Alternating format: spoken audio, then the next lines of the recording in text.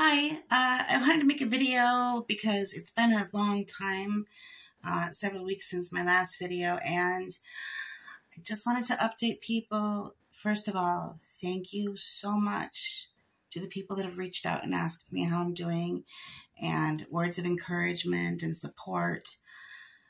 I couldn't do this, I don't think emotionally I couldn't get through this without, some of that cheerleading that people offer me. So thank you from the bottom of my heart. That's very meaningful. If you've been keeping up with this channel, you know that my mom died in February, and my scan results since then were a little worse than expected. And so I have to start all over now. Next week I'll start a whole new cancer treatment, and I'll know more next week so I can get into talking about what this will all entail. But I'm going to include a list of the medications in the description of this video below. Meanwhile, my hands are still a little sore. We're going to get another test, an EMG, next week to see what might be causing that. So in the meantime, I've been getting my nails done. Let's see if it'll focus here by the window. I've been getting my nails done at a professional salon called the Natural Nails Bar here in town. And I'll leave a link below. I can't get it. Okay. Well, anyway, it's hollow sparkles. I brought my own nail polish because, you buy your own nail polish and then you're like, I want to use it. So they've been very kind. It's nice because they're a little faster too. So I'll be starting a new kind of targeted therapy. That's another oral drug. I'm told that I may need to wear gloves to handle it. I have infusions for bone density thing.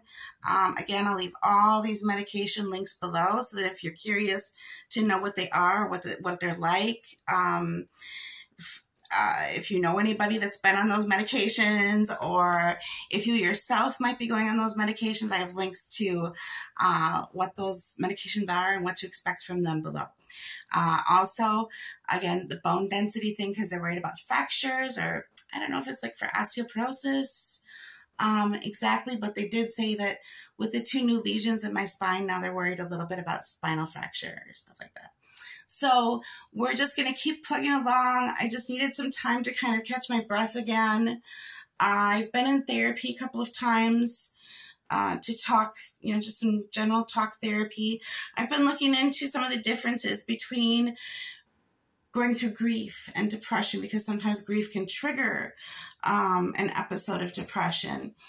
And what I have to say about that is there are some things that are what they call situational depression, which is healthy and normal, like going through grief, for example.